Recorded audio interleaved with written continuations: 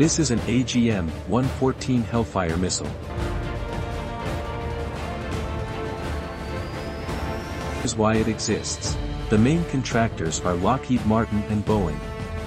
A solid propellant rocket engine is 5.33 feet in length, 7 inches in diameter, from 98 to 107 pounds. Subsonic speed.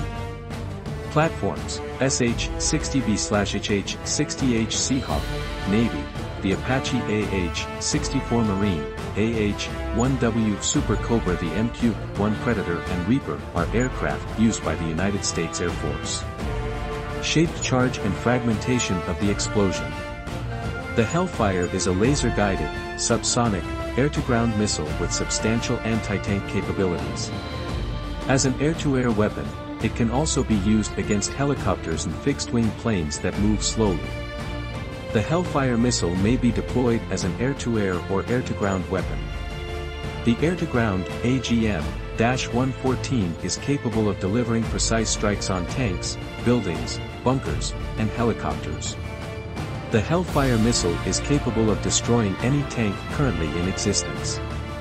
It may be directed towards the target either by lasers outside of the aircraft or from within the aircraft itself.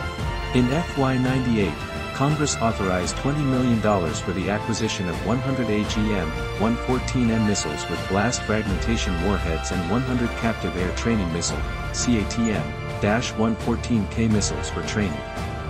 The CATM-114K training missiles were delivered in May 2001, followed by the AGM-114M in December 2000. In FY00, an extra $20 million was set aside to buy more AGM-114K missiles to replace those that have been used up. In collaboration with PMA 242, the Advancing Prototype Engineering and Evaluation (APEX) lab at Redstone Arsenal in Huntsville, Alabama, exhibited the most recent modernized Hellfire technology for employment in close air support and urban missions.